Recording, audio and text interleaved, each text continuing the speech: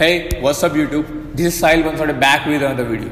So in today's video, I will tell you the stretches which are most important to do after your workout. So in this video, I will tell you what are compound stretches, when to perform them, and what are their importance. So without getting any delay, let's get started.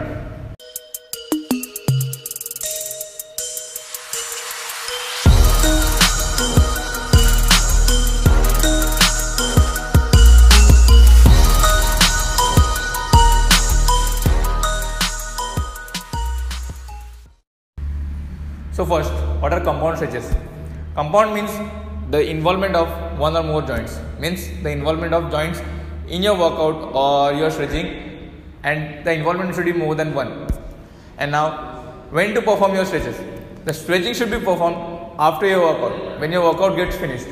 Now, the stretching which I am showing you, are they enough? No. These are the common stretches, and the muscle which you hit during your workout should be stretched as well. So without getting in there, let's move towards the stretching.